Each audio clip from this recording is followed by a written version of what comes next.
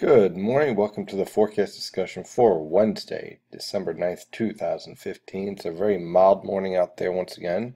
Remember, we should be in the upper 20s to lower 30s, not the mid to upper 30s, and in a few cases lower 40s. So let's see what we have out here.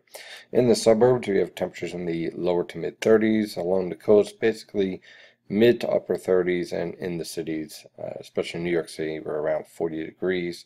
Winds are light and variable with some variable cloud cover.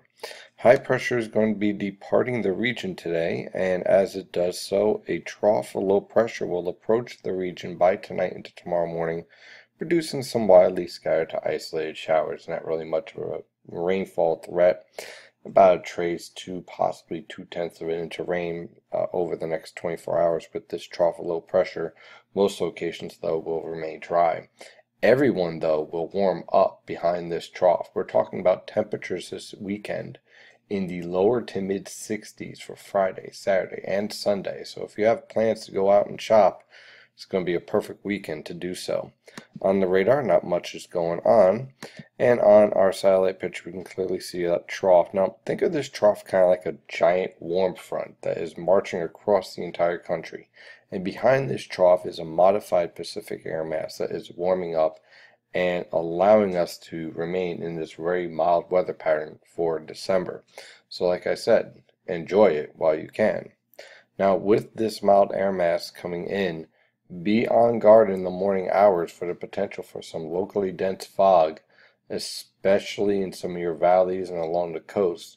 So while it will be warm and mild this weekend and into early next week, there will be a potential for some fog that will be locally dense and may cause some significant travel problems in the early morning hours.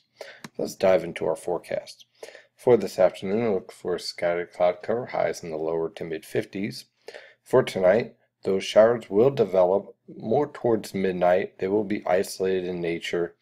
Look for temperatures to fall into the mid to upper 40s by tomorrow morning, and by tomorrow afternoon will rebound into the upper 50s to lower 60s along the coast and lower to mid 60s in the Delaware River Valley. So for Friday, high pressure will remain in control with very comfortable weather conditions. We're talking about lows in the upper 40s, highs in the lower to mid 60s throughout the entire northern mid-Atlantic. So what about this weekend? Well, this weekend's going to feature high pressure basically locked in off the coast. That's going to lead to a southwesterly wind for Saturday and for Sunday. Look for temperatures on Saturday in the upper 40s to lower 50s for lows, highs in the lower 60s on Sunday, lows in the lower to mid 50s. That's where we're definitely going to have the potential for some fog.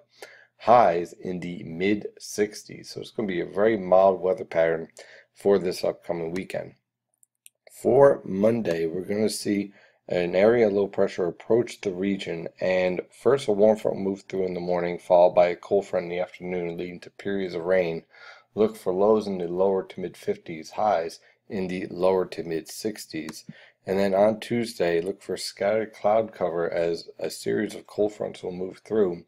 Lows in the mid to upper 40s, highs only in the lower to mid 50s as we fall back to where we should be for this time of year. So that is your forecast discussion for today. Thank you for following NY and JPA weather, and as always, stay safe out there.